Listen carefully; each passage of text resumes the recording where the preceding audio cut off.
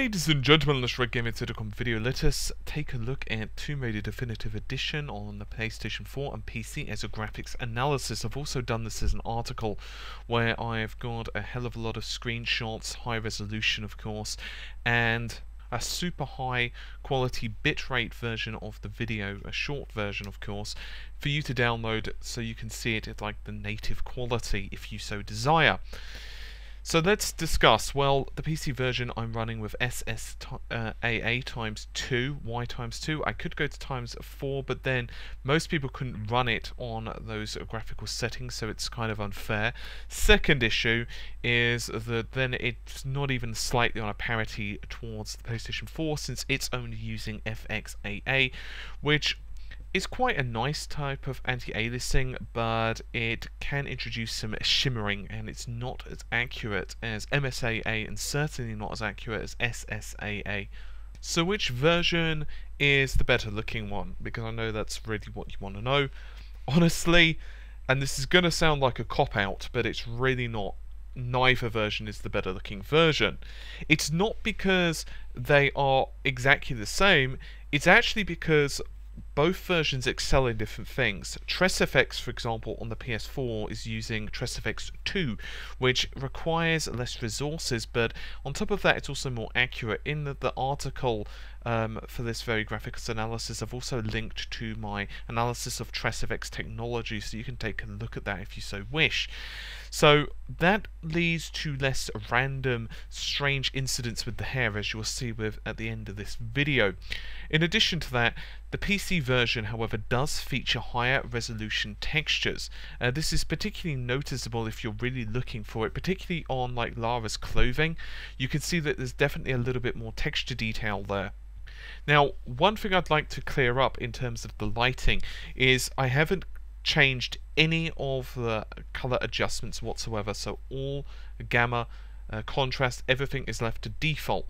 So it's obvious that there are some definite changes regarding the gamma, contrast and saturation and so on for the PS4 version. I'm actually quite a fan of them, but I wouldn't really go as far as to say they're a new lighting system. With that said, you do get the inclusion of subsurface scattering for lighting. If you want more details on that, you can just check the article.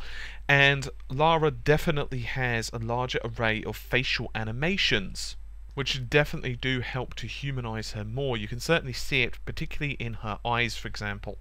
On the flip side, the PlayStation 4, as far as I can tell, and I did numerous testing, I actually ran through some areas several times, tessellation seems to be missing, which is a bit of a shame. Tessellation is an option, of course, on the PC, and it can leave things a little bit blockier, mostly because of level of detail differences, particularly with camera.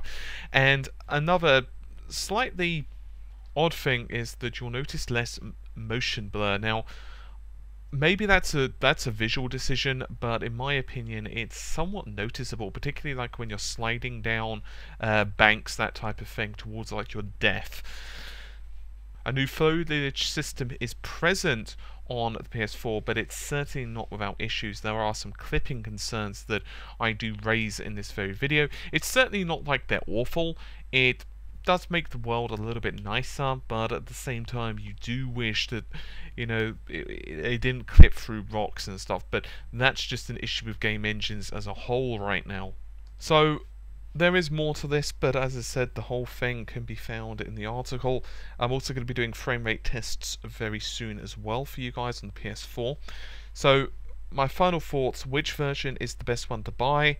Well, it really depends on, you know, do you have a personal preference, for example, on the control method? Personally, I prefer keyboard and mouse when it comes to aiming. I find myself really crap on a pad, just my personal opinion, but I also do like the speak it out on the PS4's controller. I think it does add a nice sense of immersion. I would also like to point out that the PC version is noticeably cheaper.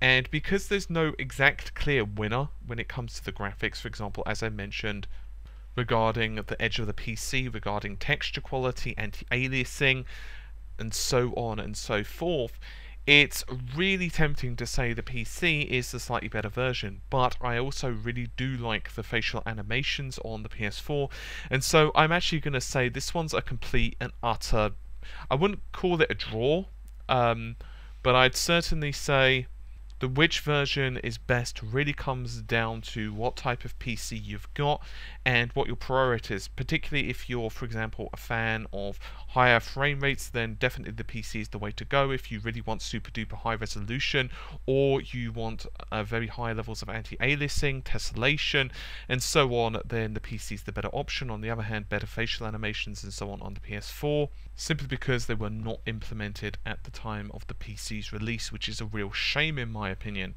Anyway, hopefully you've enjoyed the video. Check out the article if you want, and remember that high quality download, and I'll see you soon. Take care, bye for now.